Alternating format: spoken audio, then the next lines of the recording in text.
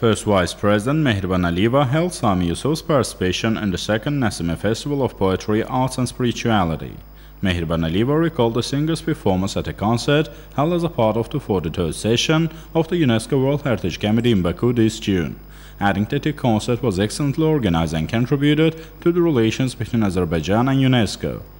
The first Vice President said that under the executive order of the President of Azerbaijan, those who took an active part in the organization and holding of the 43rd session of the UNESCO World Heritage Committee in Baku were awarded with the honorary diplomas of the President of the Republic of Azerbaijan. Sami Yusuf was among such persons. The first Vice President presented the honorary diploma to the singer.